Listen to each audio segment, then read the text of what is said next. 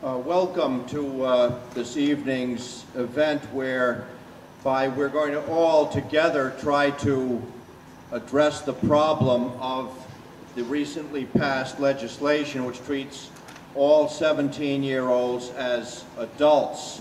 I'm just going to say a remark or two about that. I'm going to then pass the mic around so the other panelists can introduce themselves, their affiliations, and what brings them here, and then we'll start hearing from the 6 people Sol referred to, and anybody else who wants to comment briefly. I think most of us are on the same page, but not necessarily so, and it'd be interesting to hear some of the dialogue. My primary concern, as I'm sure it is with some of you who are familiar with the criminal justice system, is that what the legislature did was address a problem that in its own way had already been solved. Namely, what to do about certain youthful offenders who commit especially heinous crimes. There already was on the books a law that would permit a situation like that to go through a hearing, to have the young person go through a hearing, and then a determination would be made in the family court as to whether that person would then be tried as an adult. If the crime was especially vicious and the person reporting after a hearing supposedly had no chance of rehabilitation. That system itself was also open to criticism, but nonetheless it did what we try to do in this society, is have an individualized notion of justice. However, now, in order to supposedly save money with one stroke of a pen and a few votes from the legislators, the governor has signed into law this very harsh situation, this very harsh law which treats the shoplifter like the murderer, all 17-year-olds into one bucket.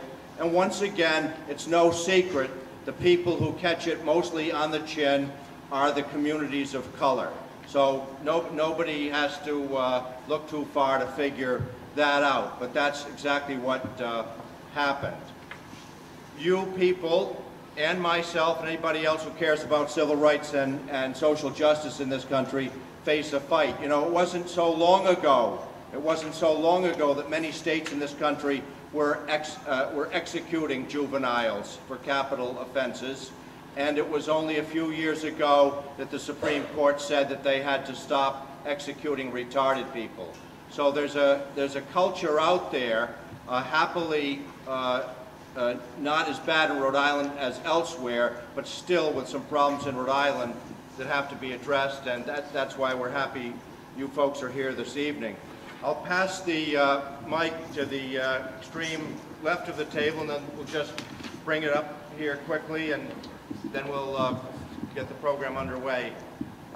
Hi, my name is Ulu, and I'm from Youth in Action.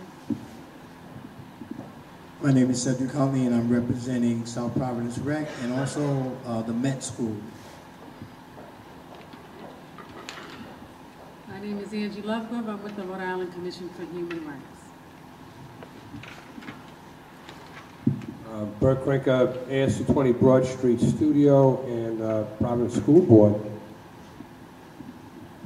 I am Alan Jacobson. I am a psychologist and I run the Child and Family Programs at the Providence Center. Hi, I'm Sakina Abdul Rashid and I'm representing PEAK, which is Providence Educational Excellence Coalition. All right, thank you. Sol Rodriguez will now call some of the people forward.